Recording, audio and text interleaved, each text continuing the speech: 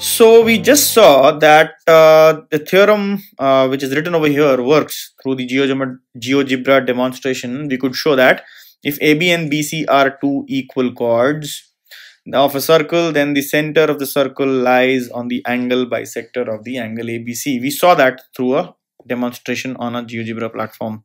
Now we are going to prove this theorem. Okay, and how do we prove this theorem is like this. So first let's write, the conventional proof methodology is write what's given. So the given part is that AB is equal to BC are chords of circle, let's say capital O small r. What does it mean? So O is the center, R is the radius. Okay, this is how the circles are depicted. Now we have to prove what do we need to prove? Center O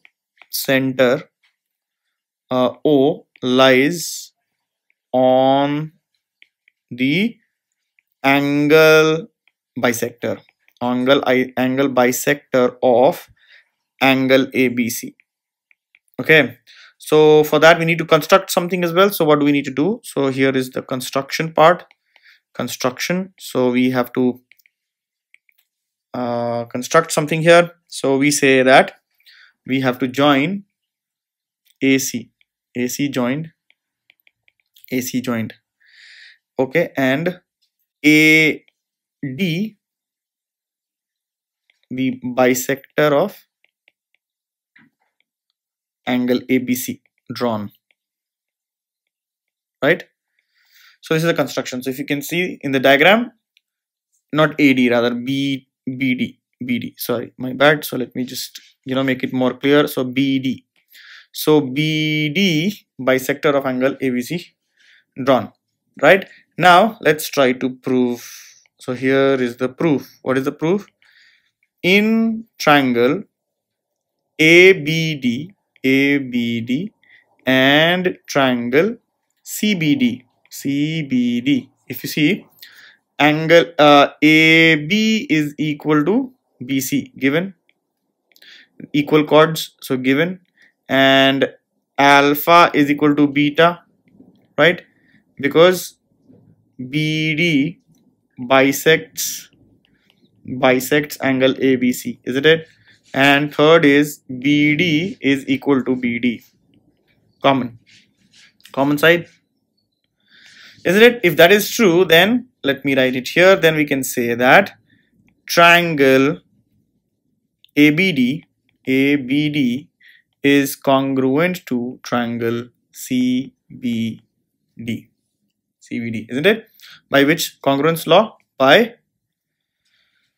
SAS criteria, isn't it? Side criterion. We prove that these two triangles are congruent.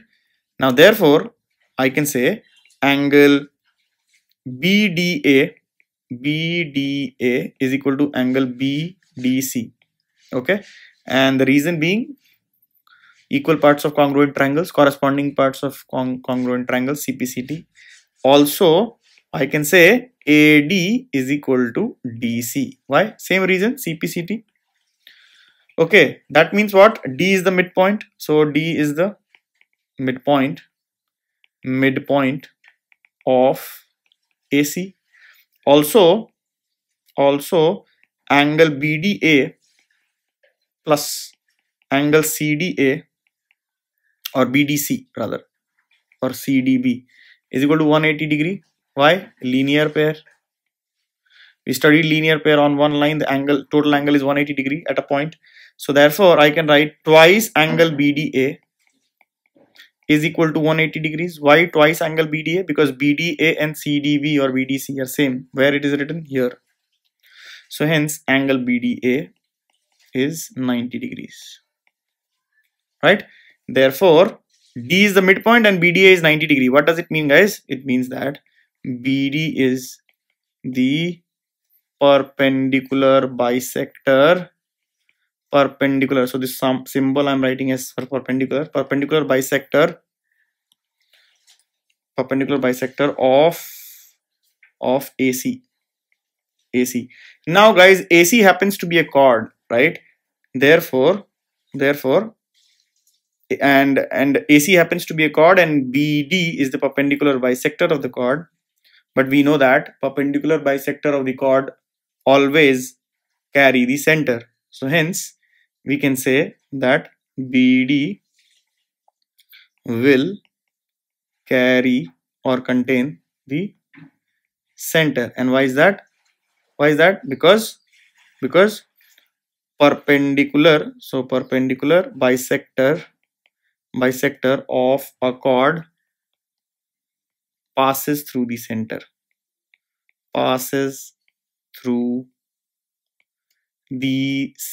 and hence proved, right? So what did we learn? We learned, first of all, we demonstrated that this theorem actually works, it's valid, and then we worked through its proof, right? So this theorem is proved.